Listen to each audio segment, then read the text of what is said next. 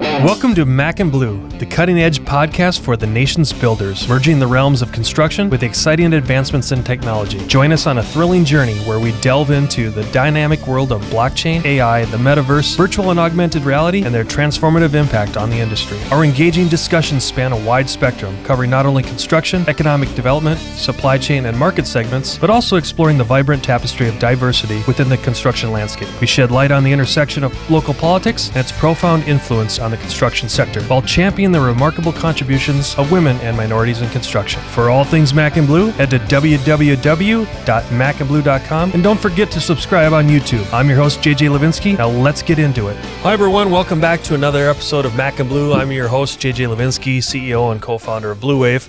Today I have Scott Carlson of Savy Advisors on. I was lucky enough to meet Scott at a Venture Cafe event, downtown Phoenix. We started geeking out. I think Herman Plank was around us. That's and some other. Talked about Metaverse and blockchain. We were geeking out, and so I'd asked Scott to come on. A little bit of background, and then I'm going to tell you why I want him on here, because he's going to talk about anything from Metaverse, cryptocurrency, blockchain, cyber attacks, basically how you're being held hostage, and he's going to get you out of jail for free. Wow. Now, in that, though, other small world story is Scott also grew up in Minnesota, up in northern Minnesota, Thief River Falls, and the Moorhead area. He went to a fine college up there as well. And I was in the Brainerd Lakes area for just under 15 years. So before we got on, we were talking hockey and snowmobiles and all the things that are passionate up in that area. So welcome, Scott. Thank you. Thanks for being on. Appreciate it. Yeah, later on this month, I will officially more than half my life in Arizona, so I'm not from here yet, but I'll always be from there. Yeah, and we always are. Yeah. Hey, just before we get into all the cool geeky stuff, normally I don't do a lot of resume building, but if you could, because I think it's going to have tremendous relevance, your resume is pretty damn cool. So can you just kind of talk about coming out of college, NSA, and then you work for some pretty damn important companies. I've been pretty privileged. Yeah. So if you would just share and kind of tell a little bit of story about each one, because I think it really will have relevance about when we get into the new world or the present world. Yeah. I've been very lucky with my career, and to build the picture, I've been the math computer kid forever. My dad owned a Radio Shack. He brought home all this stuff, and I sat there and played adventure games and computer games, and was that kid who would, reverse engineer computer games to cheat and get all the gold. You were war games. Yeah, but I didn't, attack nuclear things, or I just wanted to get more gold in the game and beat it faster. So sometime in college, my stepbrother, he was a Navy officer, and he could sponsor somebody to go work at NSA as a co-op.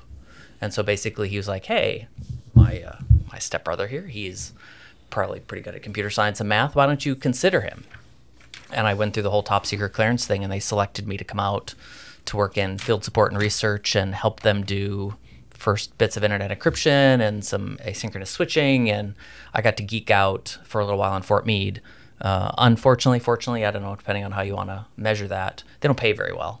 Yeah. So I chose to come back to corporate America, where I ended up at Cargill, so the largest conglomerate in the world. Yep. It's not a bad place to work, and I got to travel around the U.S. building steel mills for a while. So I got to go get all the suits up and put the hats on and try not to get burned by recycling mills, and did that for a while. And what role were you there? I was kind of like the server fixer guy. Okay. A lot of big iron and the L1 and L2 systems that run the machines that do rebar and pipe. Okay. That all connects to a bunch of servers that has data and all that stuff. And so I supported the data, the IMS side. It connected to a big mainframe at Cargill. So I was the middle. And back then, was there a lot of risk as it compares to today's today's age? It was all disconnected from the world. Right, the only thing it connected to was Cargill, right? Okay. The risk was they can't roll pipe because they can't measure the little gadgets. Got it. But thankfully, as it comes with most manufacturing even today, you can unplug the computers and still make it work because it's just a machine. Oh. Less so now with automation and assembly and robots and stuff. It stops working. But back then, it's still shot rebar out the end. Right. So it was much better. You just had to stop it from breaking, not being attacked. So that was good. At some point in, 1998, I followed the girl to Arizona. Okay. And got a job at Charles Schwab. I was the Y2K boy for Charles Schwab. There, some big thing happened at the point that was an event, not an event, because we prepared a lot for it. And so anticlimactic in 2000. I really do believe we worked really, really hard for a couple of years to make sure it wasn't a problem. There was a few little glitches, but stock trading system still worked. And one of the things that I really like about being there is I had the privilege to fix some really interesting problems at the first company to launch online stock trading. And when you are the first to do anything, it just breaks all the time. And the group of folks who was there with me and the teams, a lot of mainframe work, a lot of mid-range. It was the first place that ever had 10,000 servers that I was at. And it was really fun to make data centers work with that kind of high availability environment. After I left there, I was at University of Phoenix for a while, the online education for adults. And we built and destroyed some data centers and moved some stuff around. And the goal was... I love that, built and destroyed. Yeah, we had to get out of that building to move into that building. And you know how that works. You got to, okay, what do we take with us? What do we don't? So I had some data center stuff. And then I landed at PayPal. PayPal, I think everybody knows who that is. You probably have a PayPal account. It is, I think, maybe still the most attacked company on the internet. Because the only thing they do is help you send money. Right. Like, who wouldn't want to attack that? And one of the big things there is... So were you in there early or... No, late. Late, so okay. What was I, 2011. Okay. So all the founders were gone. Okay. It was kind of about ramping up production to how many payments per second can you handle. It was just getting into POS, no tap and pay in the United States yet, point of sale. So person-to-person payments were just taking off in 13, 14. So it was just like getting ready for the hockey stick, I guess you could say. A lot of data center, big data work, hyperscale compute, all those fun words. How do you make computers go really fast to handle financial payments entirely online? It had to be kind of cool, though. Oh, it's so cool. The great thing about a place like that is when you... Was it remote or were you with a team at the time? I was here in Scottsdale. Okay. Yeah, so I'd fly out to San Jose a couple of times a week, generally to talk to the team there, headquartered out there. Okay. Big facility here in Scottsdale and Shea. And, we talked a lot about security and data centers and CPUs and, how to measure all this. At the time they were with eBay. PayPal separated from eBay in 14, I think. Okay. And so we had to create a whole public company and do all the things kind of brand new at internet scale. And when you have people doing payments and when you have the fact that people must have this work all the time, you have to keep it up while upgrading it, while migrating it. You don't get to take an outage for a weekend. And that's a lot of fun when you are not only the most attacked place, but you have some of the smartest people in the world working there trying to figure out how to make it go faster. It's the whole analogy of changing the tires on the car while it's going on the freeway. Right. It's like that there. What just for the audience sake, you're obviously super intelligent yourself, but what is it really like working with that many brainiacs? Is it an exponential learning environment, or is it very competitive? Is it very compartmentalized? And what's the kind of culture like? Sometimes. I think if I were to look at it, I was mostly with architects and strategists. Okay. Right? A lot of the super crazy smart people have a better way to do things. Okay. And a lot of the effort is to control the ideas to the ones you can actually pull off in a reasonable amount of time. It takes a lot of brain power to change the world. It also takes a really long time to do some of the really crazy ideas. So the ones that are easy to implement that actually make a business difference are the ones that bubble to the top. And the business leaders for a while were really good about, we know that we will transform payments if we can understand people's behavior. For instance, there's a phenomenon known as cart abandonment in online shopping. So I really like this shirt, click, put it in my cart. Oh, football game, something happened. And you forget about your cart forever. You never go back and make the purchase. So how do you stop people from putting something in their cart and then never buying it? And you do that by studying all the data. When did they click it? How long did they leave it there? What were they doing? How do you incent them to click pay? And that is an insane amount of servers and data, trillions and trillions of events per day. If people have heard of data lakes, data swamps, data process, that's all. How do I know what you clicked and when you did it so that I can incent you to actually complete your purchase? Interesting. And then make sure that it's not a bad guy who stole your account trying to buy something they shouldn't have bought.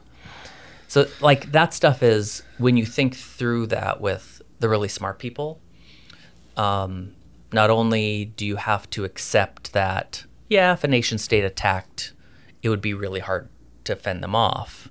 But when regular people are trying to do it, sometimes they make mistakes, and you have to be able to handle the customer service and the risk and the legality part. Because I think one of the other important things about environments like Schwab and like PayPal is they're fully regulated, legal in every state and jurisdiction, and a bank everywhere. Makes sense, yeah. So you better comply, because the goal is to do it right in a way that helps people, not to find some interesting way to avoid the law. That kind of puts hair on your chest, I guess, but it's also, you know, when you talk to some of the smartest people, like I said before, there are no shortage of ideas. It's about how to pull it off and how to do the ones that actually matter now, of course, within time and budget. Yeah, because you have to monetize it at some point. Otherwise, these big corporations are not going to, hey, yeah, we got your think tank over there, but produce some revenue. Mm-hmm. Yeah. Yeah, so after PayPal, I made it to the sales side of the world. Oh. Business development, advise CEOs, here's what you buy to not get hacked. And I think for the last 10 years or so, besides a short stint as a CISO, I've been advising large and small companies how to do the things that are necessary to not get in trouble. Got it. Some of it's like only give people the right privilege. Other things are, what do I do to not have ransomware delete everything? It's really interesting when you think now this world of cybersecurity I play in all the time. You absolutely have to trust the people you work with to do their job. That's kind of the point of them working with you. But you absolutely can't trust them to do everything without supervision on a highly complicated computer system. So there's a technology bit, which is I better make sure it's actually them doing this thing. So is it versus let them do whatever they want? Or is it just like the old saying, trust but verify? Totally. Okay. And of course, this is not a supervise because you don't trust them, and that's where the emotional bit of this comes in. And a lot of this is a communication problem, where, like, of course you're the financial administrator and you have the password to the bank account, but how about we just have more than one person approve if you're going to send $50,000? Yeah. Like, that seems like a good Checks idea, and balances, right? Yeah. Yeah, and so most of computer security today, you have to accept that the bad guy is much smarter than you, first of all, and you have to limit the blast radius. So make sure people have the least amount to do their job. Make sure that if it's really important, you have a lot of people looking at it, and then be able to react. And that's the thing I think people don't emphasize enough in this world, and that I've learned my whole career, probably more than anything, is the concept of crisis management. You should practice what you would do when something bad happens. We teach our kids this. How do we cross the street? What do we do if somebody gets hurt? You know, when do we do this and that and the other thing? That is the same in business. Who are you going to call when something bad happens? Oh, we don't know. We would just find the guy. That's not the right answer. Build a checklist. I don't care what it is. You need to know who to call, what to do, and you need to be able to do it without panic in a time of crisis, whatever that crisis is. And a lot of this today, when everything is on the internet, the thing that people don't realize is it takes a year to build your business. It takes about 9 seconds for the bad guy to delete your whole business. Like, for real, 9 seconds. Right. This is not like after a couple of weeks, no, it's gone. Right. And that's a shock to a lot of people because of this whole trust factor. So this is a hard conversation for people to have as we talk through their environment and they tell me what they do, and even what you have. Think about all the ways you trust your most trusted confidants to just go do your business stuff, and now turn around and say, what if that went wrong? What would I do? Right. Sometimes you say, it won't ever go wrong. I trust Steve to do his job, right? Because that's what you say. But what would you do if it went bad? However it went bad, what would you do? It's hard to know what you would do, and that's tricky. And I think I've been privileged enough to work at some of the best, most stringent companies in the world. And this bit that I do now, this Scott as a service, I call it, Savy Advisors, is kind of about, let's have a conversation. Let's actually learn from our mistakes of the past and apply it to what your business is. Because everybody's got to do this stuff in their way. And that, I think, is that's my message of today. Everybody's got to do this stuff. I do have to interrupt you because I love it. For all of you in the audience, the SAAS. Everyone knows what a SAAS is. But Scott, to his credit, has turned that into Scott as a service. I got to give you credit. That's pretty ingenious. Unfortunately, the Google algorithm that matches SAAS doesn't land on me very often. I can't understand why. Yeah, I don't know. Hey, let's take just a timeout and a tangent because what you do, the spaces that you work in, let's ground the audience first because the media is all over the board on what really ransomware, cyber attacks, Russia, China, Nigeria, whatever, all these things.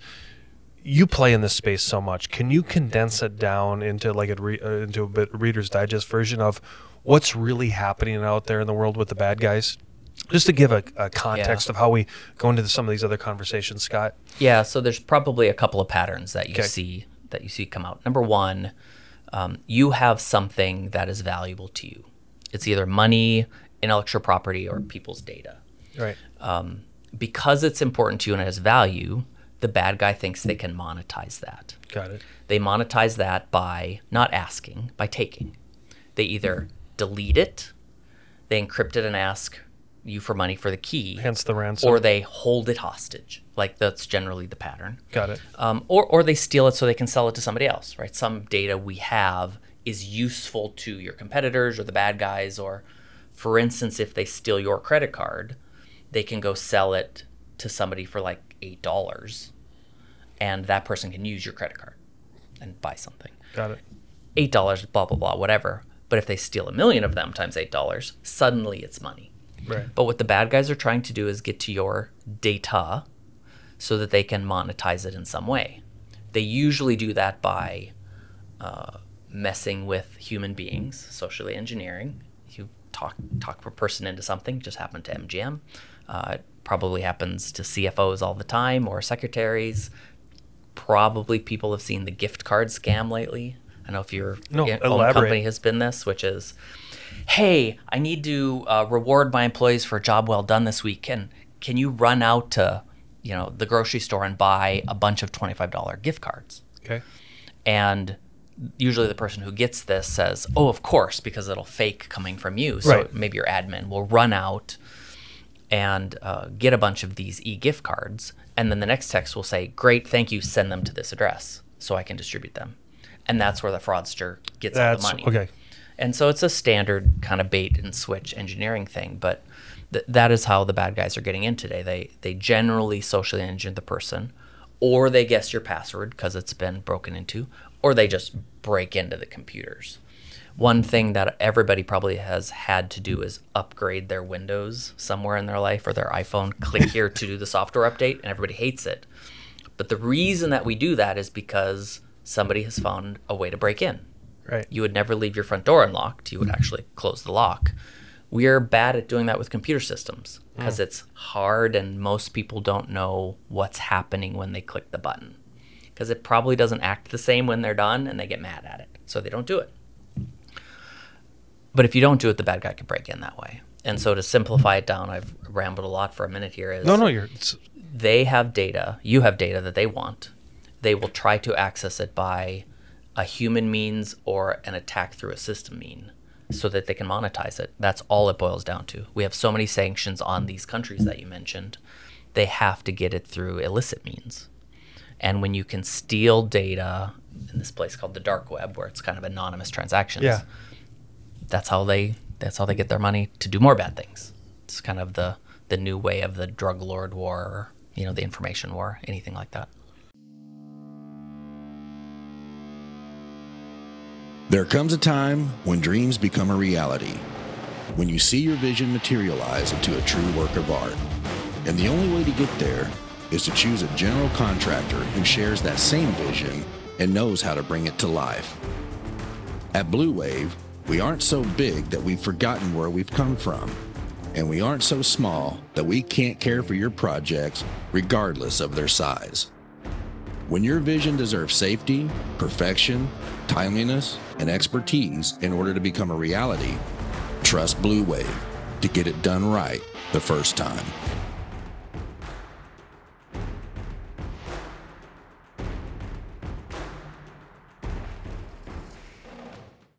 So again, educate the audience of, like, let's use Phoenix, for example. Yep. The expansion of data centers and these massive data centers around the world, the globe, whatever. What, for the layperson, what does that look like? What does it mean? And how much of what you are doing is in those data centers for the average person? Yeah, so let's see. Let's think about why there's data centers in Phoenix, because that's interesting. So Phoenix and Las Vegas are two of the places in the world that have all the important things for a data center. Okay. The climate is good, so the humidity is low. Yep. There's multiple power grids, SRP and APS. There's very few natural disasters, no tornadoes, no typhoons, no hurricanes. It's just hot. It's just hot, but it cools off at night. Yep. So you can open the windows, and as long as you kind of generally need to pipe some mist in to keep it a little bit humid, it's a really good place to run things that run hot. Okay. You just can't let them burn up. And so, Phoenix, as well as outside of Vegas, are a couple of the best places in the world to build a data center. All of the major providers have started to put stuff here because we have realized that having multiple copies of data for disaster recovery reasons is really important. We need the compute near people because of speed of light. It takes a long time to get things around the world, but also we don't want it to break. Okay. And so we put all these data centers in Phoenix. The thing that you get with this data center is you get a place to put information. But what may or may not run here is the front end that people interface with. Like you go to Amazon.com, that's a website. Yeah. Right? It may or may not run in Phoenix, but the images might be in Phoenix. Or like a copy of your Google Drive on Google.com might be in Phoenix, but Google.com might not be. Like that is an example. Yeah, that makes sense. I don't know if those actually are here, but as an example.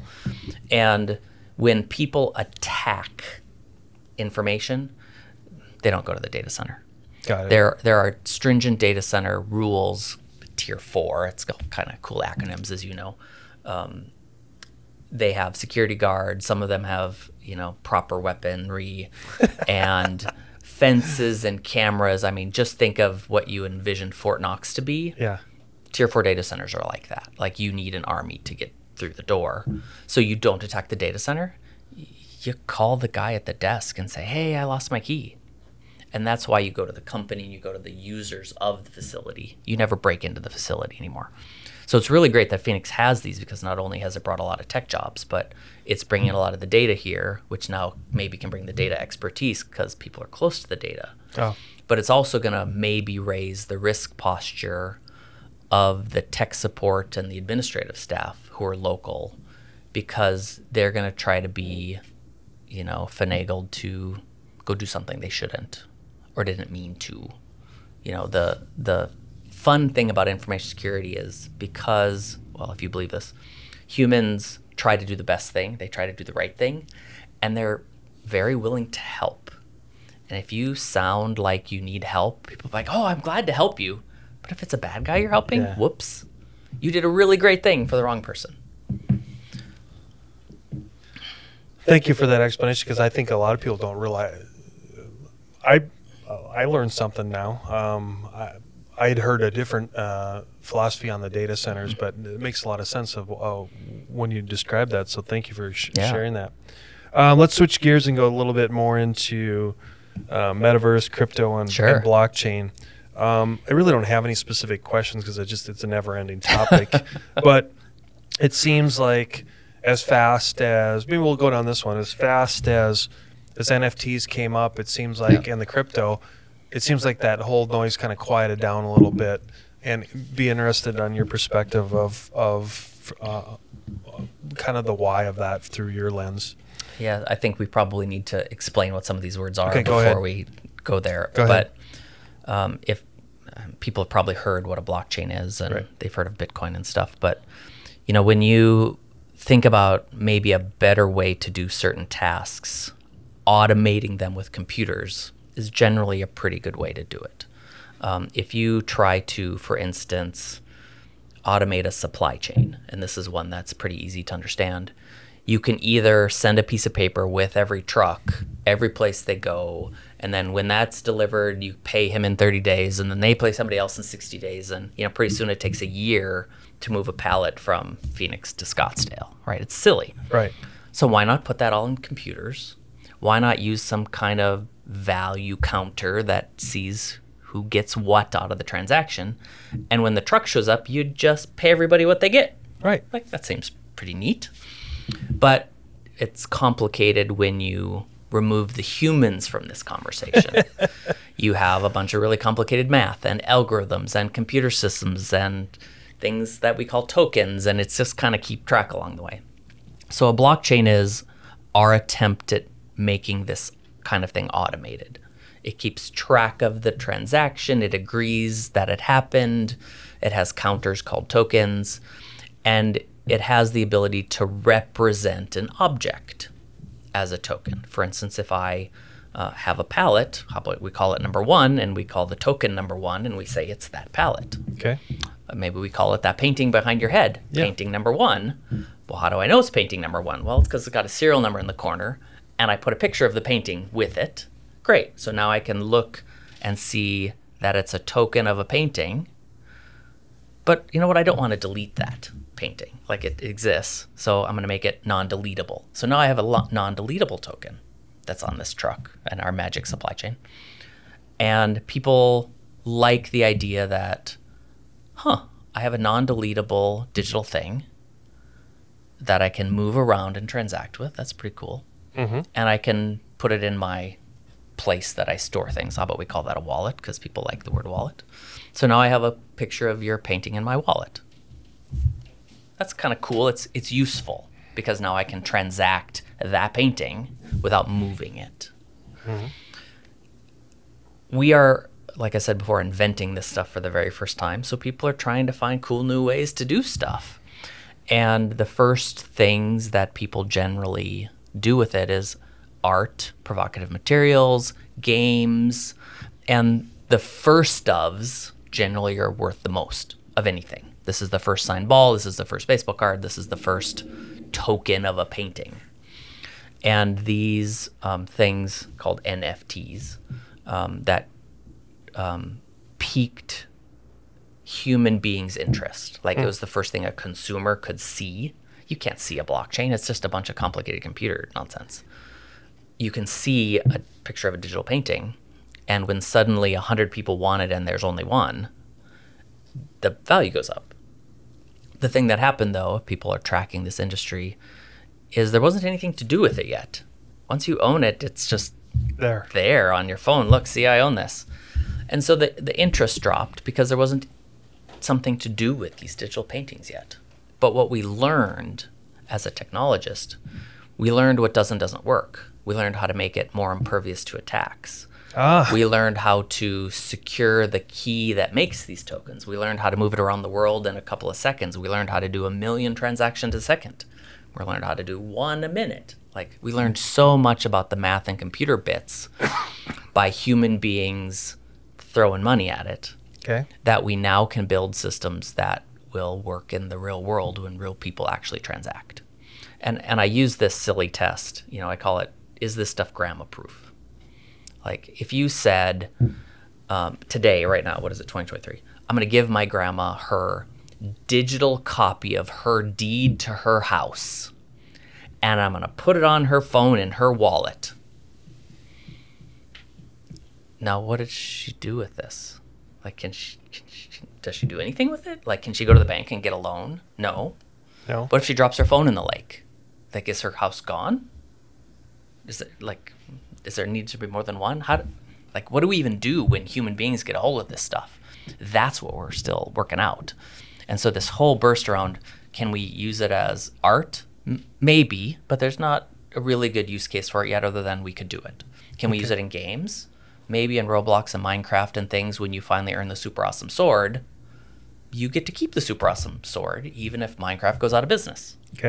Maybe you people who have spent $100 on so their kids get all these drops in Xbox and yada yada yada. I think everybody knows that if they stop supporting that game, all your stuff's gone. It's not yours. It's in that game that they're supporting. Maybe if it's a digital thing and you have it in your wallet, it's yours. And the fact that something can be yours in the digital world could have some pretty interesting use cases, because I could sell you a car in 5 seconds, not 4 hours. I could do a title search once not every time I transact a house. I could sign a lease document, not with DocuSign, but with something where I just transfer ownership around. Things could literally take 5 seconds and be legal, rather than us deal with all the archaic paperwork of the past. Right. But the thing is, if I don't work every kink out, nobody will trust it. And the thing with these systems, come on, nobody trusts digital systems. Okay, a lot of people trust digital systems, but then there's always the information's wrong. Right, but they did it for play, not for real. Correct. You know, if you think about, does the title to my house need to be real and accurate and permanent? Yes. How do I do that? I record it at the county recorder. What if I put it on some magic internet system in the sky? How do I trust that? That's a really, really, really hard question for a lot of people. How do I trust a 100% digital thing to do the right thing 100% of the time? Mm-hmm. That's what we've been working out in the blockchain land. So let me ask you some questions then, Scott. As a self-described technologist, then we saw the spike, the recreational spike, and then we saw, I would consider myself one of those people. That's kind of how I met you. We said, all right, there's commercial applications here. And then we hit glass ceilings called government regulatory things. That's right. We have great ideas. We can't get it to market. So where in that sine wave are we? Have we flatlined where your world is now working through those kinks? Is it is it 5 years before we can get the commercial application of these call it, we had the beta, now the next I guess we had alpha, we had production. It's like, and I'm not looking for a magic answer. I think the audience would be really interested in your perspective of let's go to the title one. That's an easy one. Real estate's an easy one. Okay, Scott, in your best estimation, when could that be done on blockchain? It is already legal to do that in Arizona. It is legal. Okay. So how about practical? Let's go that. Well, you first you have to break apart what this means to be legal, right? Like you have to sign it, which means you need a digital signature. Right. You need to attribute the digital signature to a human. You have to verify who the human is. Okay. Can you do that on a blockchain? No. I don't know who you're you unless you go look at somebody. Good point. Or you have some digital biometric thing, like we haven't solved the who are you yet. So there's the human bit. That's a very good point. But there's a contract which has to be written digitally. Yeah. 2 signers. And then after you agree that they signed the contract, all of which is digital, then you have to record it digitally in the place that has the permanent record. So there's like 5 or 6 steps in here. Yeah. A bunch of years ago, they made it legal to use a digital signature to enforce a contract in Arizona. That was one of the big things. Right. Then they made it legal to submit a deed digitally, but they didn't work out the part where you can store it digitally forever. Like they still use fax and they still have to record it with a recorder like stamp, because that human QC at the end is still the thing that catches the whoops.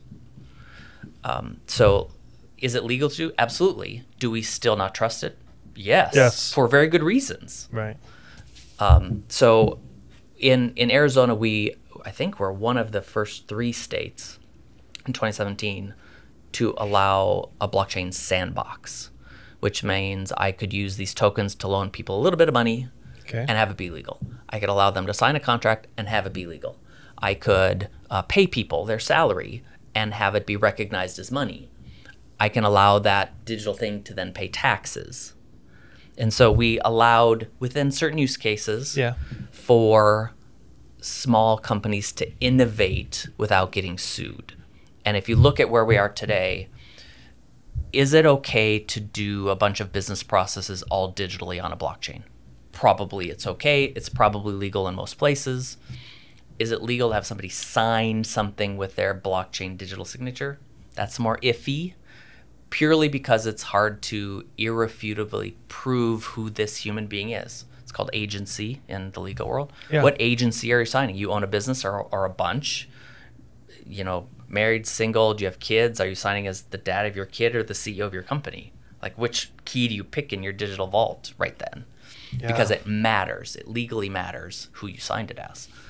So like that stuff we haven't worked out. And the thing that people argue about the most right now is it money?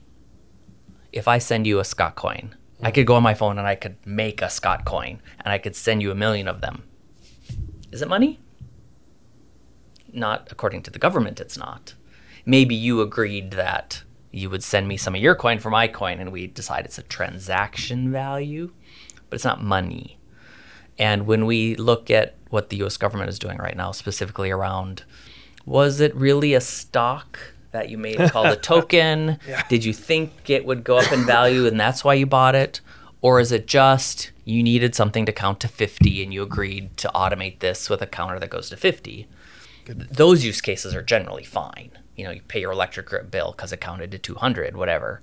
But if I think this is money and I give you a Bitcoin, is a Bitcoin money, or is it a collectible, or is it a thing, or is it property, is it a baseball card? We haven't figured that out yet. And that's what we're fighting about the most, is the monetary implementation, not whether it's okay to use technology advancements to make life better. I think people are like, hey, this is useful. We would like to pay people faster. You better use a dollar, not a Bitcoin. Like, we change the conversation when it gets to money and taxation and important things. I think you did a great job of explaining that, so thank you. There comes a time when dreams become a reality, when you see your vision materialize into a true work of art. And the only way to get there is to choose a general contractor who shares that same vision and knows how to bring it to life. At Blue Wave, we aren't so big that we've forgotten where we've come from, and we aren't so small that we can't care for your projects regardless of their size. When your vision deserves safety, perfection, timeliness, and expertise in order to become a reality, trust Blue Wave to get it done right the first time.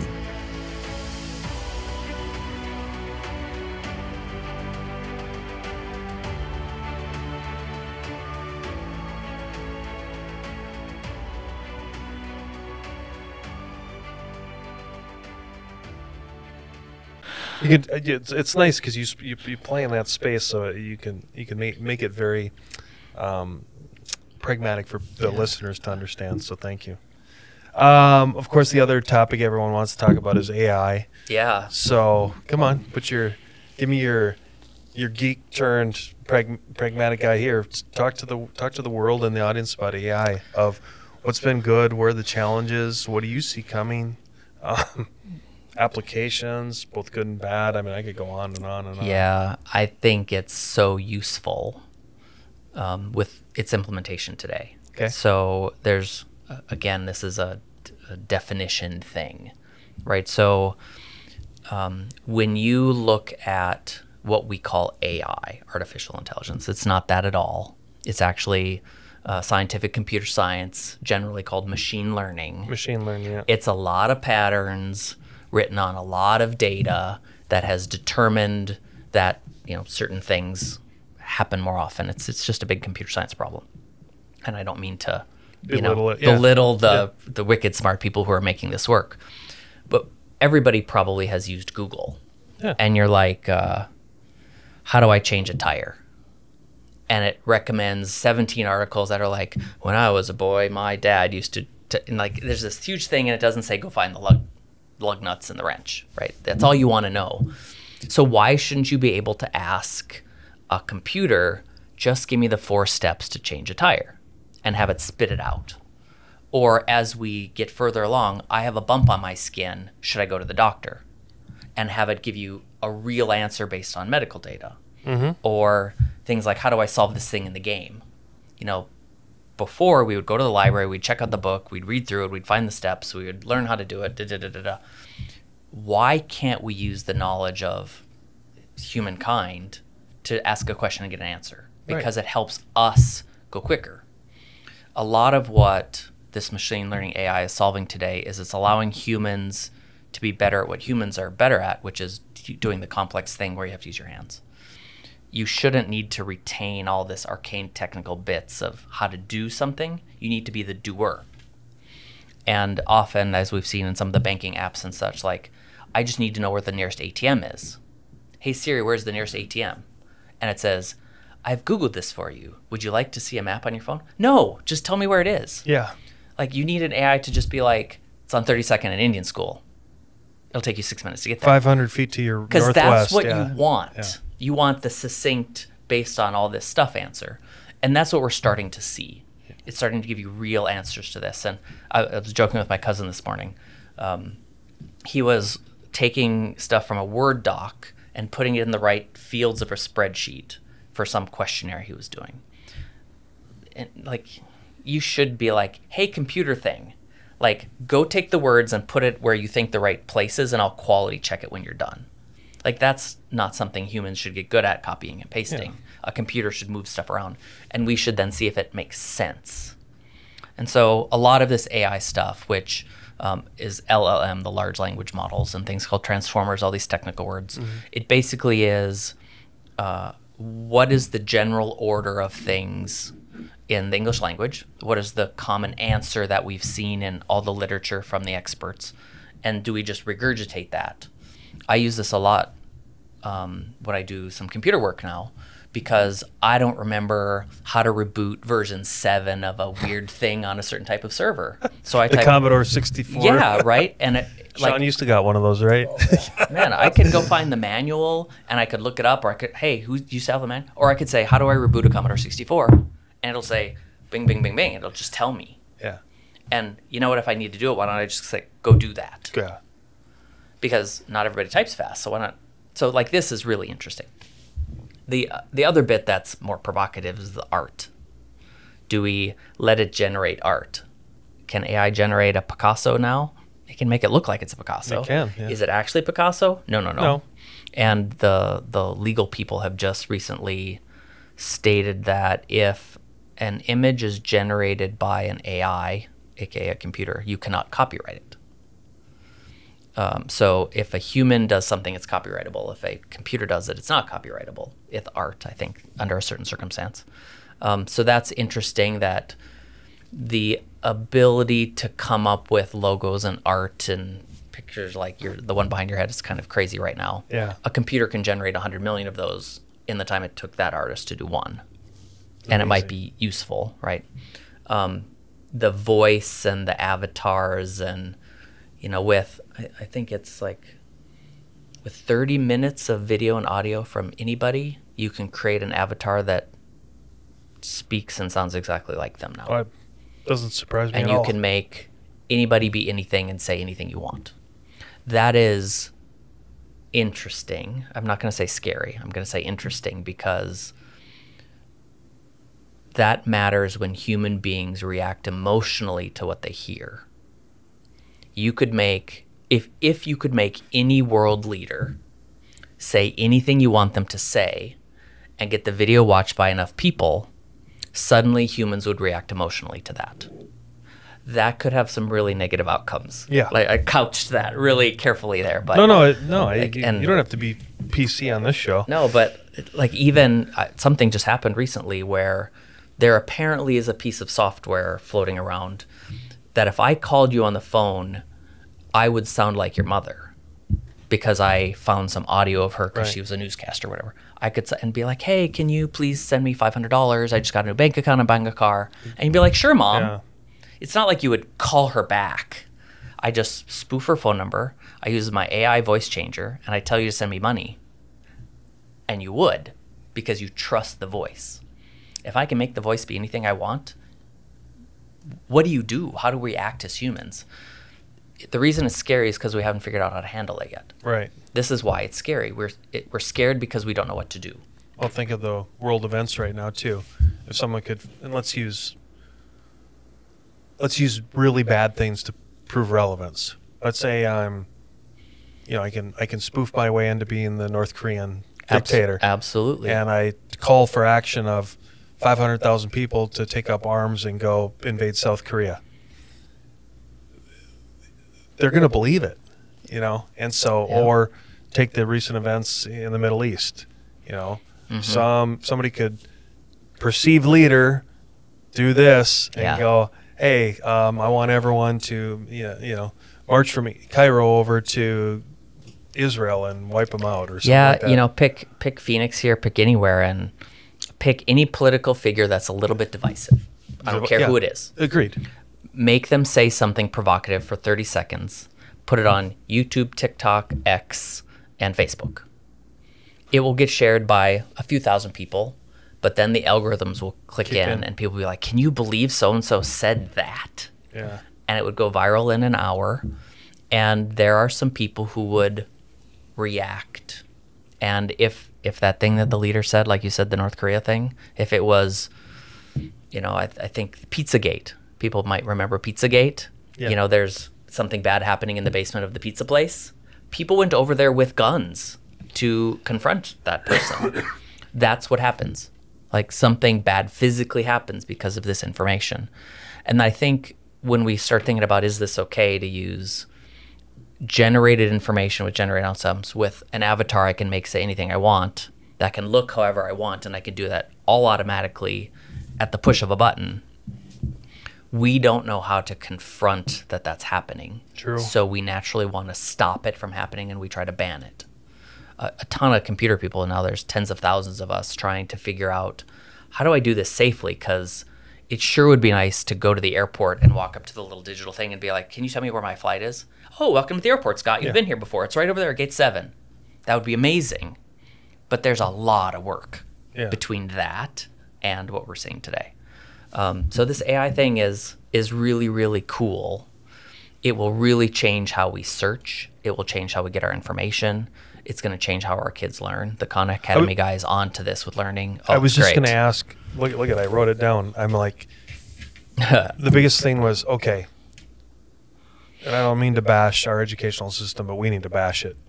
With AI, if we're just going to regurgitate information as, we have to start teaching our kids how to learn, not regurgitation of information. AI is just, what little is already out there, it can just do all that in a fraction of a second. So I am curious, what does your peer group talk about? Let's use Khan Academy. What are some new and innovative things, or what's out there as far as how we're going to transform the educational system, not because of AI, but in light of AI? Yeah, I think the big one that really excites me, there's one, is when we look at your average school, that one set of teachers has to teach a set of things to everybody at the same time. Okay. What AI and individual computer systems that you can interact with allows you to do is create individual learning programs that adapt to how that person needs to learn. Are you visual? Fine. I'm going to generate images on the fly to show you what happened during that war.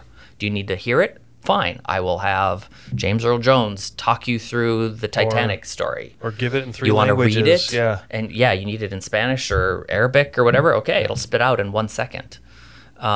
Individual learning allows you to adapt to the needs of everybody. It's the great cancellation thing of, sorry, you can't pay attention in class. Okay, you're going to have the AI teacher who helps you through this now, because it will go at your pace. So these poor teachers that have struggled with all these IEPs, this is the equalizer. It could help that under many circumstances. And educators turn into information organizers, not necessarily the presenters. My own daughter had an incident or an example of this. She's in some advanced math thing, and she was doing some Imagine that. topic. She has your genes. Yeah. And whatever it was, she didn't understand what the teacher tried to explain. This is how you do this thing. And she's like, I don't understand what I'm supposed to do. So I pasted it into ChatGPT, and I said, explain this to her like you're a math teacher explaining what the concepts are. And it went, shh, and she read it, and she's like, oh, I totally get it now. And she went off and did it. Yeah. Yeah. And so the ability to say, I don't understand yet, re-explain it in a different way, is what's going to change education. I have 4 kids. All of my kids learn in a different way. One learns by reading, one learns by watching, one learns by drawing. Like, they all needed different strong characteristics of the teachers. They learned really well in the Phoenix education system. But it helps them even more if they can just answer that one question. Just watching the time, I want to be we could talk for hours.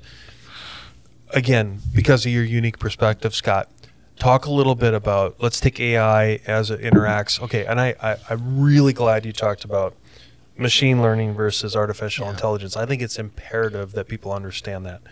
With that, though, again, in your world, in your fraternity, sorority of smart people and what you guys do, is help explain to the audience the interaction between that and then application. I'm thinking of the future of the current and future state of robotics or whatever. Yeah. What have you guys seen there, and what could you explain to the audience about how that may pick an industry that you might know intimately and say this is how that's going to change 3 years from now as it relates to AI to end product or end service with robotics. Sure. I think if we look at this whole industrial revolution, right? Okay. We learned how to make a car. Okay. How do I make a car? I do the same things a lot of times. There's a lot of information tasks that are the same thing every time. Yep. Medical's the easiest one, but We'll go there. There are certain, or law is good because Okay. there's a ton of law books, and what's in the law text is the law. So that's the fact. To lawyers, the fact is what's in the published law books. Now, you can either have a bunch of humans memorize all the law books, or you can put it in a computer so you can ask it intelligent questions. How many times has this happened? Under what circumstance did this happen? What happened after this happened? Like, you can start to ask it intelligent questions and react different to the information that comes out. But to automate the law process, you have to have a whole ton of facts that you then do something with. With cars, you had a ton of, we figured out how to do it, and then we did it over and over and over. For building houses, building buildings, once you get it right, why can't a robot put the wall up? Yeah. And probably do it with more precision than the human and never sleep. I would rather the humans focus their ingenuity on what kind of new material should we use, not stacking things on top of each other. Agreed. And when we create an object that will be automated, when we do the same thing 100 million times, we'll do that. The thing that's most important, and the people that I deal with all of the time, how do we make sure that what the automation is doing, call it the robot, call it the automation, call it the AI, is operating on 100% guaranteed fact base, truth? Is math true? Generally, people say yeah. Is what's in the law books true? Okay. Is medicine true? Well, only to the level of what the data is at present time. Yeah. So there is a general scope of medicine that's accepted by the board of medicine, right? They wrote that in a book, and this is today what is the acceptable course of treatment. So it's the fact base, but things work for other people. So do you have a medical AI that tells you how to get better? Well, it can say, 70% of the people who did this did it. So there's a different set of fact and truth. It is true that a car goes down the road when you plug a tire on a thing and it goes. That's fact. But when you start talking about something that's subjective, it's really hard to do AI on it because you can convince the AI to say really weird things. Yeah. Do you stop at a stop sign? That's the generally accepted practice. Do people in Phoenix ever follow the speed limit? That's generally accepted practice to not. So what does the robot do? Do what the people do or do what the sign says? Is it fact? Is the speed limit fact? Yep. Should it go the speed limit? It better not. It will cause lots of accidents in Arizona. So, this is what we debate. That's how do you game it to do the wrong thing? This is a really critical question. We can't agree very much what a fact is. Is it fact that we're in this room? Yes. Is it fact that people will interpret what we've said differently? Absolutely. That's a fact, but now they have an opinion on top of what they think is the fact. And then we have out of context, and man, when you automate something and you want it to be 100% accurate, good luck getting to 100. And a lot of people want something to be guaranteed in the computer world. It's either on or off, or it's true or false. That's how computers work. Yeah. You can't make a lot of things true or false guaranteed. Sometimes you can get close to 100%. Other things can be way misinterpreted. and you can make information do whatever you want. And there's that joke, right? 100% of the people who have ever drank water will die. Therefore, water could kill you, right? Or however that analogy goes, right? Yeah. So like, you can make information say what you want. So suddenly robots are like, oh, water's bad for you. Yeah. Because everybody will die who drank water. Okay. That's totally a fact, but it's totally unusable. And how do you code a robot to know the difference? This is what we talk about in the community of computer people, who I have to give people advice, but then I have to say, well, look in the world around you and see if this is usable right now. What in the short time we have left, because excuse me, we could talk for hours. For audience sake, Scott, all these different topics of discussion, but probably I would say more so on the second half of our podcast. If people want to get more involved or know more or research more or get more entrenched into these topics, can you just give some recommendations through, again, a technologist lens of where to reach out? Like, are there groups that are meeting in Phoenix, or is it all online? Just, I want to pay it forward to try to give some, because people, I know people that are interested in all these topics are going, hey, here was a guy that has lived in this world and the transformation. How do you tell people where to go to learn more? Yeah, I want to preface by saying, if you don't know the answer, no question is a dumb question. Right. Never feel scared to go ask somebody a question if you don't know. Please very well don't stated. I should know better by now, and I don't want to ask you. Throw that away. Yeah. Like, go ask. Yeah. Is this grandma proof? Is this? Yeah. I believe that the website called meetup.org is one of the best. Oh. So for people who've never used Meetup, it's like people like me. I want to start a AI group. So I go on there and I post, I'm meeting at the VFW every Tuesday, AI group, sign up here. Yeah. And you can show up. You can find everything from like yoga in the park to AI to blockchain. Every one of these topics has a meetup. So that's an easy one. And those are regular people trying to talk to other regular people. Right. Just so to that's learn. Good. Yeah. It's very easy. There's no reason you can't just talk to your local school system. If you're of the right age group, be like, how are you teaching? Every one of those teachers is part of a community who's doing education or training or STEM groups. Like, they know who the organizers are. So those are easy ones. It's going to sound like a commercial, but ask ChatGPT. Yeah. Like, for real, I don't know what a virus is. Enter. It will not judge you. That's right. Ask the internet the crazy questions you want answers to. And as much as people want to complain about it, if you go to Bing or Google or DuckDuckGo or ChatGPT and you ask it a normal question, what is this thing? They will all agree. It will be 99.99% probably true. It won't give you an opinion. It will just give you some fact stuff. And that's how you can ask questions. Like, but at least it's a start. Yeah. I just built myself a bench out of scrap wood because I kept asking, what do I do with the acrylic? And it would tell me. And I said, I don't understand. So I just kept asking. And I didn't have to worry about being judged. But I think maybe then separately is just ask your neighbors. Hey, have you ever, like, this is a social thing. If you don't know, speak up. Hey, I heard about this AI thing. Do you know anybody? This whole 6 degrees of separation thing. That's good. It's a thing, right? We met at the Venture Cafe because I was doing a thing and you showed up and I've seen you. You met like 80 people there over the summer. Now you have one relationship with them and it's people you never knew before because you were extroverted enough to say hi. So if you just extroverted for 10 seconds to say, I don't understand, the good of people probably will be like, oh, I know a guy. I'll introduce you to him.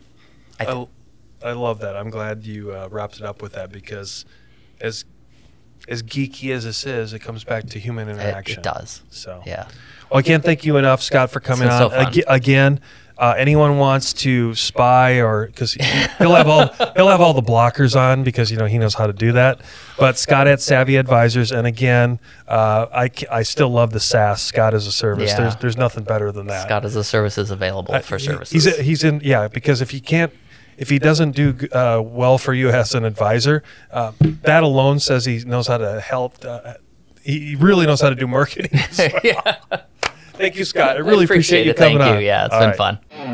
You've been listening to the MAC Bleu Show, brought to you by Blue Wave General Contracting.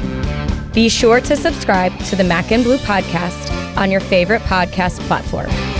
Follow JJ Levensky on LinkedIn and Instagram. Tune in every Monday